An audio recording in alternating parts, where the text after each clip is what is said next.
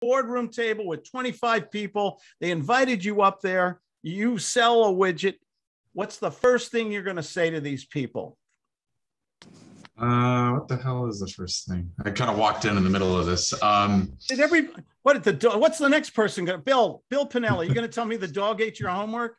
As a matter of fact, the dog was eating my homework while you were asking the question. I was trying to get it out of his mouth. Didn't you guys get the memo? Why is everybody in their underwear? Don't anyone stand up. Bill, what would you say? You walked into this room, you're invited, you sell the best widgets in the world. You walk into this room of business people. Anybody know? I'll stop picking. Hey, you've got a problem. How's everybody doing? Oh, okay, fine, thank you. All right, great. Let's get this started. We're ready. Okay. Well, I don't know what I'm selling, but let's chat for a minute. Well, we're all busy. Well, okay, that's okay, but that's not the opener I'm looking for. Does anyone know? Interrupt. You had me at hello. No, you walked in. You got a table full of people, executives. You sell widgets. What's the first thing you should say to them? You guys have a problem. Oh, that's not a bad one. Oh, that's good. Anybody know why I'm here? Yes. Who said that? Oh, good. Alex, of course. Who said it? Alex. Alex. Thank you, Alex. Ladies and gentlemen, why am I here today? How would that make you outstanding? Is that a great way to start a presentation in front of a room? If you in front of a room full of people or a private presentation, or why am I here today? What does the amateur salesperson do when they get in front of a group of people? Break out the presentation boards. Look at the slides, all my slides. I'll do a joke first. I'll sing a song. I'll tell, we'll talk about the weather. Hey, look at slide number 38. Oh, slide 82. 3 hours later, everybody's got this deer in the headlight look. Has anyone else besides me been to these meetings where there's too many slides and it goes too long? Yeah. What would be the best thing you could do to a room full, to a group of people initially? Hey, why am I here? Who said, what's the problem? Bill?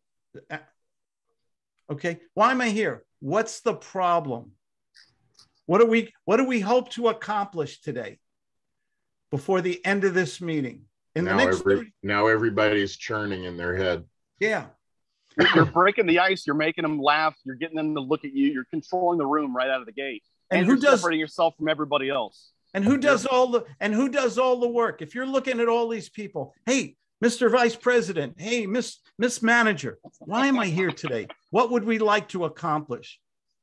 Yes. What's our goal? What do you really want? I know you're speaking to my competitors and they gave you these brilliant presentations, but what is it you really want in order to make a decision today? Or fire they're not here and I am, so what's the problem?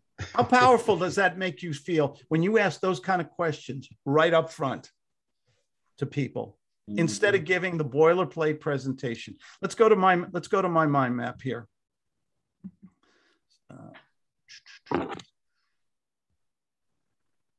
Oh, come on, let's go. Stop share screen. Let's get my note out. There we go.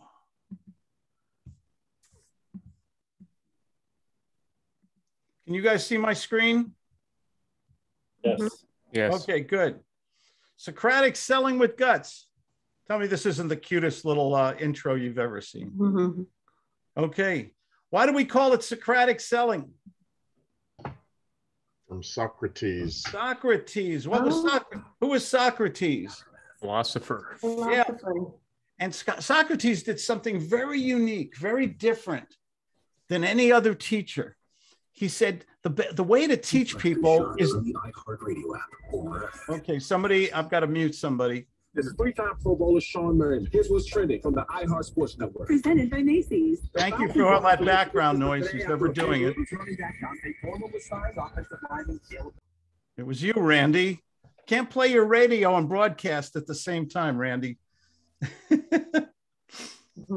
There we go. We got him.